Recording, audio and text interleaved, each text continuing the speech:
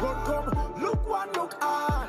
Which team are the best and I go better than the rest? And if a your team beat your chest, it's a schoolboy football. A team could rise and a team could fall, but you never will know until the whistle blows. So run, come enjoy the show. It's a that they suffered to the hands of St. Jago, and this is the team that they put out to do it. Yep, as we take a look at the Wolmer's outfit, Ron Melford is between the sticks. It's a 3-4-3 formation, the defenders being DeAndre Reed, Benjamin Griffiths, and Jay Shorn Hamilton, the number 12 in the middle of the park. Daquan Duaney on the left, Dimitri Jackson on the right. Duaney, of course, with 5 goals so far, but as well as 7 assists. Dante Dakers, Nathaniel Brooks in the middle of the park, and up top, Adon Day on the left with 12 goals. Jaden Walters through the middle with 11 goals, and Jaheim Becenti with 1 goal to his name. Yeah, of course, the man to look out for me is Nathaniel Brooks. Such a good season so far, carrying on from last.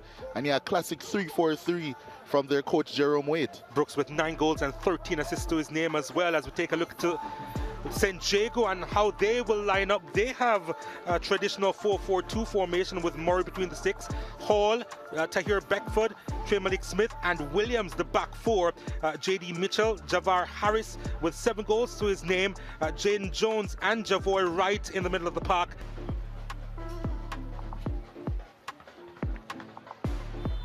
As we take a look at the full-time highlights of this one, St. Jago with a lot of the running in the opening few minutes. LeCain with the effort, on target, good save that was by Melford. And then this delivery sent inside, and Melford had a lot of work to do, but then this kick, ridiculously good by Leighton Murray. Yep, the St. Jago custodian is the one who came up with this miracle moment in the 32nd minute.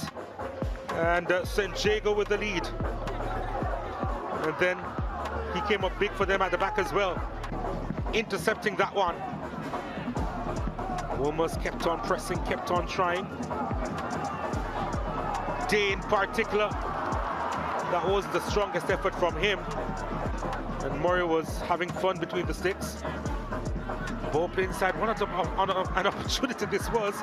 And then the flag eventually went up for offside. I believe it went up against their number 17, Raheem Anderson. And then Day to Walters, back to Day. What a finish. His 13th goal this season.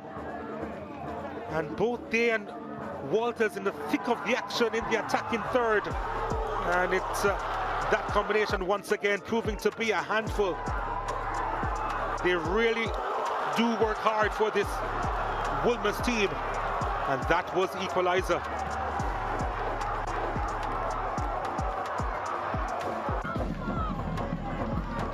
Wolmer's had a couple of chances to win it. Lovely ball inside from Dakers to Day. And then Day again, almost doing it by himself. And then Dimitri Jackson's effort, forcing a stop from Murray. St. Jago could have won it late. LeCain's effort was lukewarm, to say the least. And we ended at 1 apiece. As we take a look at the statistics at the end of this one, Wolmer's with 13 shots, 3 of which were on target. St. Jago High had all of 16 shots, 6 were on target. 18 fouls committed in this game, and there were 8 corner kicks apiece. Pretty even. Also pretty even, the possession, 50-50.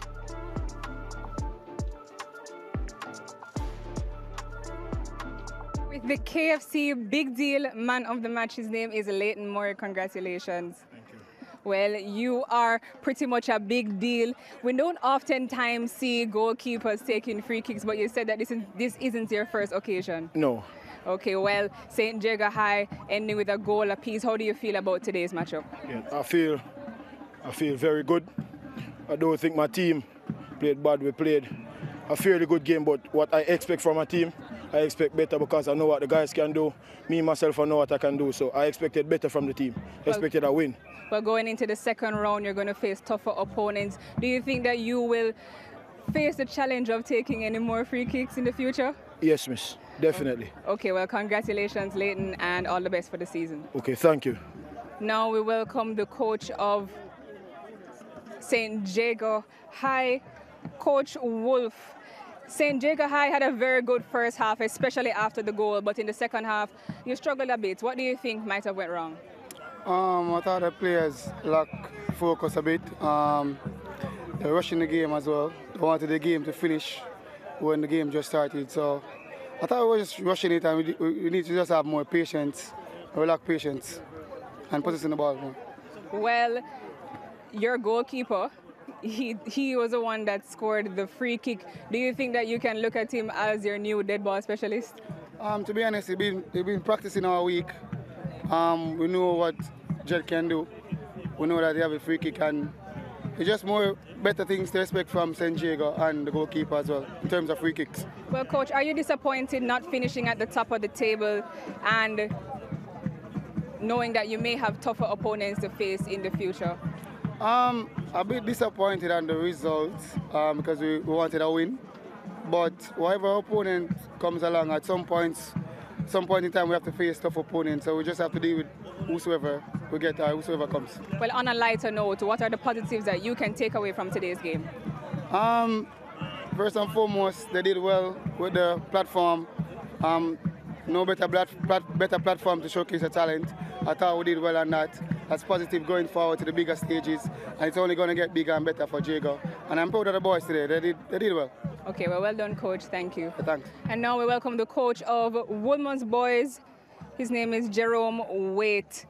Coach, even though the scoreline is a goal apiece, do you think that being at the top of the group and having a superior goal difference made your boys have a relaxed mindset coming into today's game? Not necessarily. I think Jago came here. They came to purpose.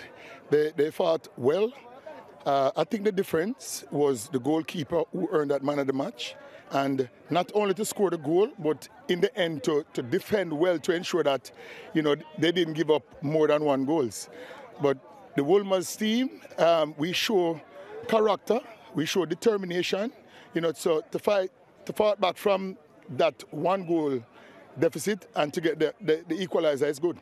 Well, Coach, the game and your team especially picked up momentum in the 60th minute.